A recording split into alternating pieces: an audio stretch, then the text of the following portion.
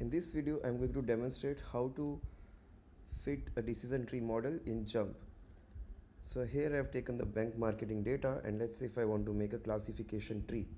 Whenever the response is of nominal type or categorical type, the type of tree that JMP will generate is the classification tree. In case the response is continuous, the type of tree that JMP will generate is known as the regression tree. To fit a decision tree, first of all, make a validation column by choosing analyze, predictive modeling, and make validation column option. Here I have already created the validation column, so directly I will choose the option to make the decision tree, which is partition.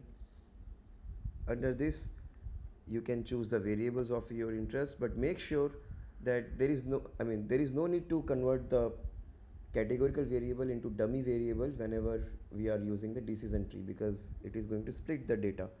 So there is no point in converting the categorical variables into the dummy variables, because it will split the data based on the categories in case of the categorical variable and based on the individual values in case of the continuous variable. So for demonstration purpose, I'm just selecting 3 variables, and see I have not chosen the indicator or dummy variable as the X variable. And Y is your Y response. The validation is the validation column. Make sure informative missing is checked. This is helpful whenever the data has some missing values. It has inbuilt procedure to correct for, not exactly correct for them, but make a tree for those missing values also. So make sure it is checked, and then click on OK, and then you will get this option of go. So first it will generate a very big tree, and then it will prune as per the criteria.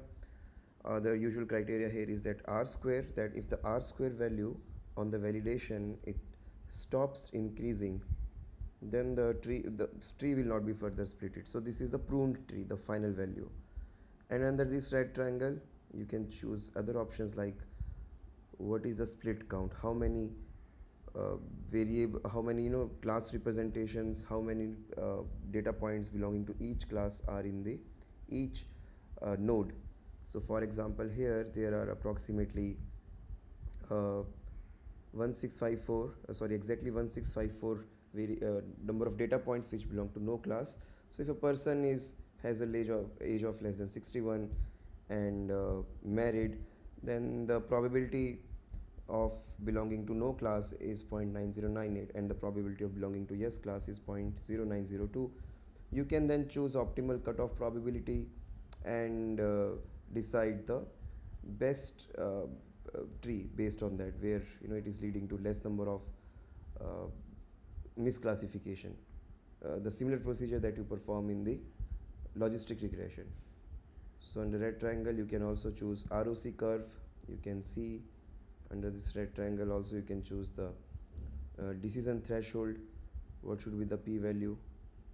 Okay, like this we can do, and this is how we fit the decision tree in the new JMP.